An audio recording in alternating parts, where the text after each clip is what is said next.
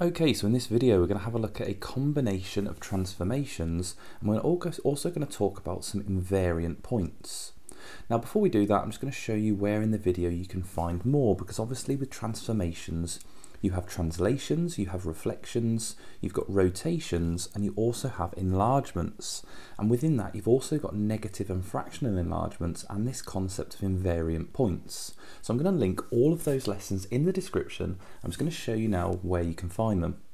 So when you're on one of these videos, if you click into the description, you'll see that I've got everything listed within there.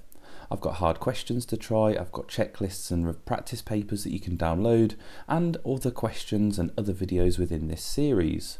Now if you scroll down to the bottom of the description, you'll see down there it says topics featured in this video.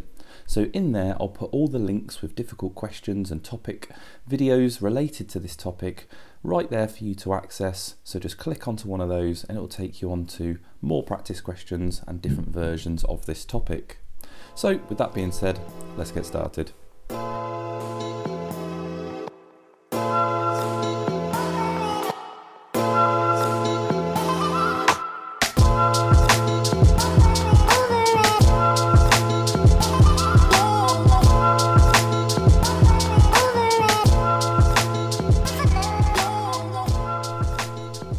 Okay, so looking at this question, it says here the diagram shows a triangle P on the grid. Triangle P is rotated 180 degrees about 0, 0 to give triangle Q. Triangle Q is then translated by 5 minus 2 to give triangle R. Describe fully the single transformation that maps triangle P onto triangle R. And that's an important point there where it says single transformation, because obviously we're going through two transformations to get there. So we need to figure out what's the single transformation that does that. Now the first transformation here is a rotation. So it's a 180 degree rotation about 0, 0. So I'm going to mark that rotation point just there. Now if I was doing this in an exam, I would now put my tracing paper over the top, making sure that it covers the rotation point and the shape. I'd trace the shape, put my pen on that rotation point, and then turn the tracing paper around 180 degrees. In the description, I have linked a video where I show that more thoroughly and show you exactly how to do that. So if you're not sure on how to do a rotation, then do check out that video, as it's all animated to show you exactly how to put the tracing paper on, where to put the pencil, and how to obviously rotate it round and redraw it back in. So I'm going to do this without a tracing paper method. So I'm going to draw a line to the rotation point, and you can see there that that is 2 squares down and 1 across. Now if I'm going to rotate this 180 degrees, the shape is also going to rotate 180. So the shape is going to be in this orientation after the rotation. So I know what it's going to look like, and I can figure out where that point is going to go. A 90 degree rotation would take that point to there. 180 would take it to here. And a 90 degrees or a 270 degree clockwise rotation, or 90 degrees anti-clockwise, would take it just to there. So I know where the point's going to go by using this sort of method as well, although I would recommend using the tracing paper method. So I know that this triangle is now going to go 3 squares down, 1 across, and then reconnect it back up. And that's going to be my 180 degree rotation. And that is triangle Q. So I'm going to label that with a Q. So there we go, I'm happy with my rotation. I now have another transformation, and it says that it's been translated. So translated means it's going to move, and it's going to move by the vector. And the vector we've been given is 5 and minus 2. So 5, the number on the top, means that it's going to go 5 places to the right. So if I pick the bottom corner of triangle Q, and I move that 1, 2, 3, 4, 5, that's going to go across to there. And it's also going to go down by 2. So 1, 2. So that bottom corner is going to end up right on the bottom of the grid. So I'm going to get rid of those little jump lines, and I'm going to redraw the triangle in. So again, it's going to go 3 squares up, 1 square across on the bottom, and then join it all together. Obviously doing this all with a ruler and a pencil. And that is triangle R. So there we go, we'll label that triangle R. So the question now says, describe fully the single transformation that maps P, our original triangle, onto this new triangle R. And as you can hopefully see, that has gone through still a 180-degree rotation. But now the new position, the rotation point is no longer 0, 0. The rotation point now is going to be somewhere to the right a little bit. So in order to figure that out, you can either join up some similar points, which could be very difficult for me to do on the screen, or you put your tracing paper over the top, again like we did in the first place, and again I've got a video linked in the description showing you how to use that method, and then you just have to guess a point. So you put your pen on the paper, you guess a rotation point, you spin it 180 degrees, and if it lands on triangle R, then you know you've got the correct rotation point. The other method is you get a ruler and a pencil and you join up those similar points. And if you join them up, and it's going to be very difficult for me to do here, obviously you've got to do a ruler and a pencil, and you join them up very carefully, and you will see that when you do that, they cross over perfectly on that rotation point. But this only works when it's a 180-degree rotation. So if you join them up, you can see that they do cross over at that particular point.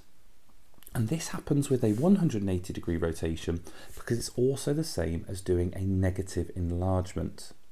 So that if you know negative enlargements well, which again is linked in the description, you'll know that a 180-degree rotation around that point is the same as a negative enlargement at that point with a scale factor -1. So we found the point just there. So that coordinate is 2.5 and -1, and that is our point of rotation. So for the description here, we would write that it is a rotation that is 180 degrees. Remember, with 180 degrees, we don't need to state the direction. So it's okay to go clockwise or anti-clockwise. And then you just say about the point or around the point and just state that coordinate. So that is a 180-degree rotation around the point, and it's a bit of a weird one with a decimal, but 2.5 -1. So that would describe our transformation. That's a single transformation. Of course, as I mentioned, you could also say that it is an enlargement about the point 2.5 -1 with a scale factor of -1. So that is your other option. So I'm just going to mark on that rotation point just there and get rid of these lines because we're going to have a look at part B. So these are all of our transformations that we've done. We did our initial rotation, then we did a translation, and what we found is the single transformation from that point. So that's a 180-degree rotation around that point. So part B here says under the transformation that maps triangle P to triangle R, so from our original triangle to this final one that I've drawn in green, the point A is invariant. Write down the coordinates of point A. Now invariant means a point that hasn't moved. Now normally when we look at invariant points, and in the video where I've gone over invariant points, it's quite common that actually the transformation ends that one of the points is still touching. So for example, maybe that translation moved the triangle 2 places to the right and then 1, 2, 3, 4 places up. And if it had have done that, then you'd have seen that the top of that triangle there would still be connected. And therefore that coordinate right there within that transformation wouldn't have moved. So this is a little bit different because obviously the triangle is nowhere near triangle P. Triangle R and P are completely on the other side of the grid.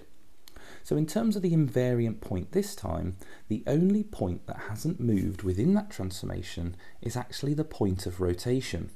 So this point right here didn't actually move throughout that transformation. Okay, it's gone through a 180-degree rotation, the triangle has moved, but that rotation point stayed the same throughout that transformation. So this is a bit of a strange question here, because actually the invariant point is actually the point of rotation. And you can think about it this way: if you were to use tracing paper, when you did that rotation, the only point on the within that transformation that didn't move would have been your pencil. So where you put your pencil to do that rotation, that point won't have moved. So this is a bit of a strange question, but actually our invariant point in this question is 2.5 and the -1, the actual point of rotation that we had to go through in order to conduct that single transformation. But there we go. The important part here is to know what an invariant point is, and it's a point that hasn't moved.